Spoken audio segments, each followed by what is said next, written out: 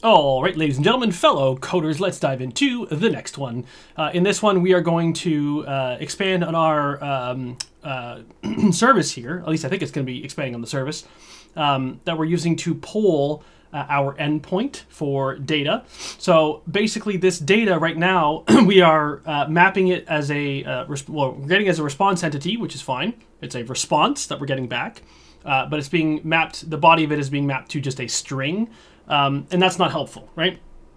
Basically, this is the string that we're getting back, which is this big long thing. And that's literally all we have, just a one big long string with a bunch of words in it. So we need to be able to parse this string up so that it's actually something that we can use, so it's something helpful. So let's do that. So we need to look at the string that we're getting back, right? And more importantly, instead of just saying response and printing the response out, we want to say response dot body or get body, right? So that's really more appropriately the string that we're getting back is the body. So we'll fire that up and we'll grab a copy of the string. There we go. Then I'll stop it because it doesn't need to keep running. So here's the string. Boom. So what I like to do is this response is a JSON response, right? A JSON, it's notable because it uses the curly brackets and double quotes and square brackets. Those things together are a telltale sign of a response being JSON as opposed to something like XML, right? XML uses angled brackets and like tags almost. So what I like to do with a JSON response is to go to the JSON parser. So you go open up a browser, JSON parser, I type in, and you can go to any JSON parser is fine. I don't know. I go to this one, which is JSON parser online FR. Paste in your JSON response here, or your JSON string here, and it will parse it up for you to give you an idea of what the structure should look like, or it does look like. Can I zoom this in anyway? Colorize, top to bottom, show, blah, blah, blah. Minify, I guess I can just zoom in with my browser like this. I know some people like to watch these things on their phones or something. So it's like, if you're watching on your phone, well, don't do that. But anyway, I'm trying to help you out. So we start with an object, right? So curly brackets mean objects. So basically, this entire thing is made up of an entire object. So typically, when we start with mapping this stuff out, and this is sort of the boring stuff, but it's necessary. You have when the whole thing is wrapped in an object, which typically it is. Then you are looking at mapping something like or using a name like response or something along those lines. So usually it's request and response. So if you're sending a request and you need to map the request to an object, you would have a request package. And then for responses, you have a response package, which could be in the web package as well. So we can have a web and then request response. It could be in DTO request response. It's, I might put it in the DTO package. So in DTO, we have .request. And then in DTO, we can have response. A response. And when we send a request, actually, we're already sort of sending the request, are we not? Where is that happening? That's in this is the service. We're doing get for entity. So that's the request itself. And I guess, yeah, so yeah, we're not sending a request other than just an HTTP get request. So we don't actually have to map any sort of object for it. So we probably are not going to need a request full package here. So, but just so you know, this is what you may do if you have, if this here, or rather something to the right of it would have to be an actual object that we're sending, then you would have like a request folder package for stuff. But yeah, we're not sending an object, we're just querying a URL and that's it. We are getting a response object back though. Right now we have it mapped as a string, that's not helpful. So let's create a response new class. Let's use a record again, because I think we can get away with that. And we can essentially have the, call it course report API response, right? So the course report API response is made up of what? Well, it is this entire thing from the opening bracket all the way to this closing bracket down here. So it's everything in between. So what is inside of it? Well, there's a thing called matches, right? And matches has a square bracket. Square brackets map to lists. right? So we've sort of seen this before in our mock, mock controller. We're already sort of, right, we're doing this already. It's a string, right, is the matches, and then we have a list. So it's a map of, well, actually not a map of, but this will be an object of, but they use map in this case. The matches is the string, and the list is the object, or is the value. So the key is match, and the value is a list of something. So let's go back to this. So this course report API response represents this curly bracket here. Matches we can put as something. So we can say private something matches. Now the question mark, that's not proper syntax. I'm putting a question mark in there as a placeholder for what we'll actually put in there. But this is matches, right? So that matches this, right? This key. This is a key and the value is an array. So matches is an array of something. So this question mark, sorry, I should say a list of something. It's a list of something. Again, question mark. In this case, you can use a question mark because that's generics. But anyway, again, I'm putting a question mark in here because what is it? Well, it's an array of, what would you call all these things? Because it's an array of objects. See, array, bracket, the square bracket means array. Curly bracket means object. Just like this one up here meant object, this one here means object. So if we close these down, you see we have multiple plus signs with multiple objects. So it's a list of objects. But what are these objects, right? We could just say list of objects, right? But this is not proper. We don't want to just use object. We want to have something more specific if we can be more specific. So we can be more specific because this is literally this guy right here, match DTO. It's a full name, phone number, created at, where is it? Created at, although this is a string, so we need to modify this a bit, but let's use this match DTO. At least I believe I want to use the match DTO. So it's a list of match DTO objects, right? And let me hover over this and import the list, a Java util list.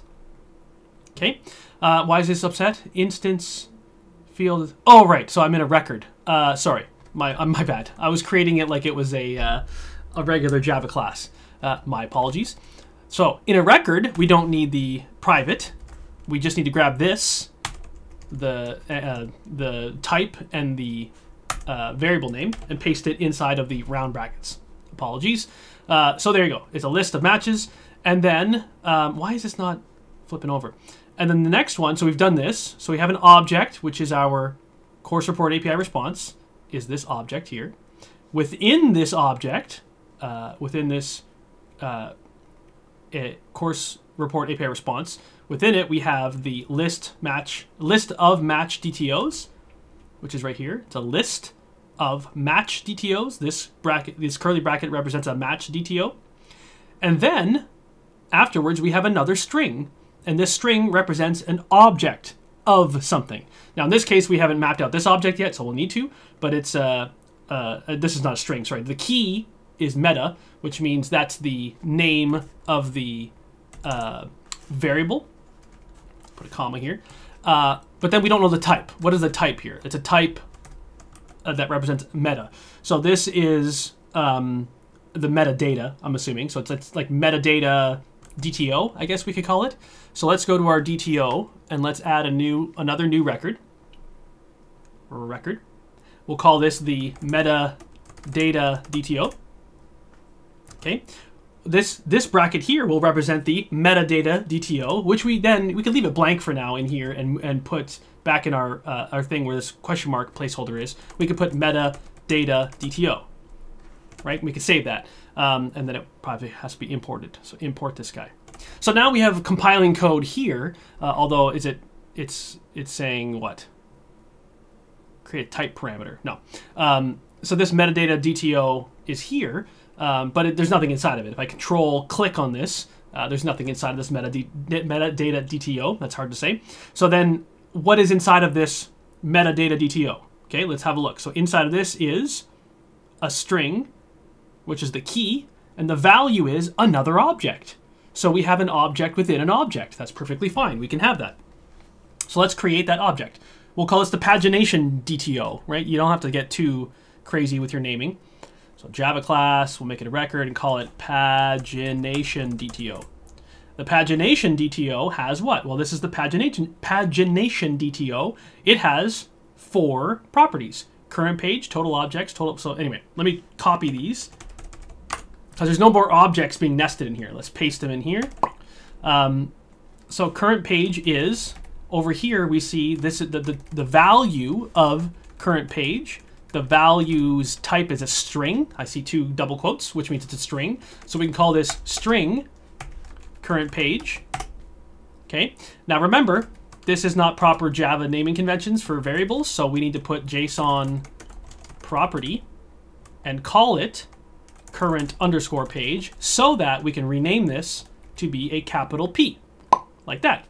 Okay, this is how you, it's boring, but this is how you map data. The structure of the data is important with all this stuff. Now this guy's not a string. You see there's no double quotes around it. If it was double quote, then this would be a string type.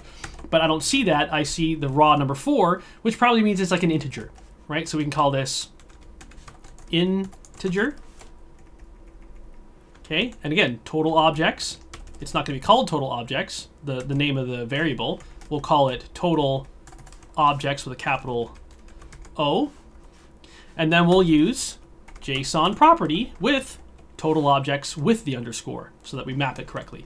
Okay, total pages. Again, number 1 does not have quotes on it, so it's probably just an integer. Did I copy total pages? Copy, JSON property, paste. Remove the double quotes, change it to a capital P. You see how boring this is. Now this one is a string. Oops, this one is a string. So string,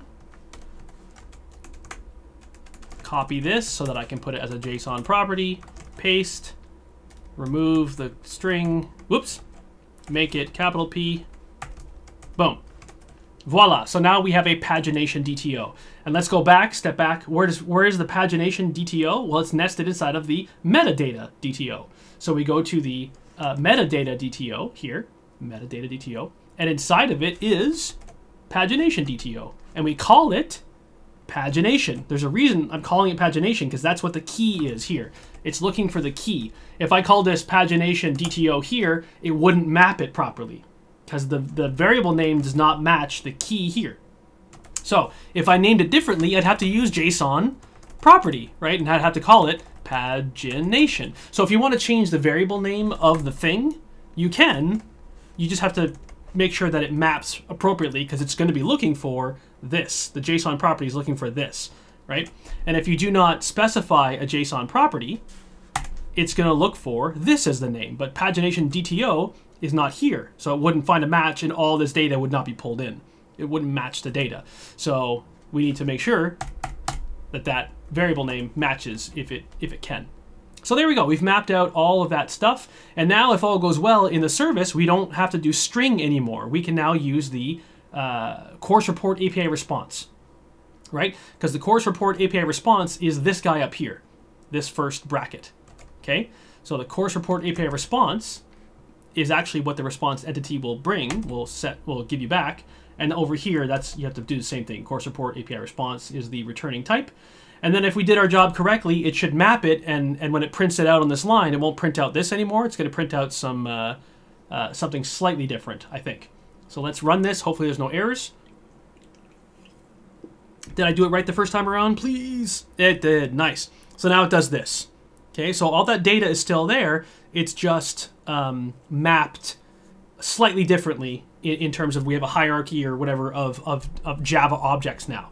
So last thing I want to do, well, I guess we don't have time in this one, but in the next video, I want to change this to not be a string, because I want this to be treated like an actual date. And perhaps other things too. Phone number, I guess that could be a string. Experience, availability, location. Yeah, so just this needs to change. So we'll do that in the next one, because, hey, dates and stuff always are a pain in the butt. So looking forward to seeing you in the next one.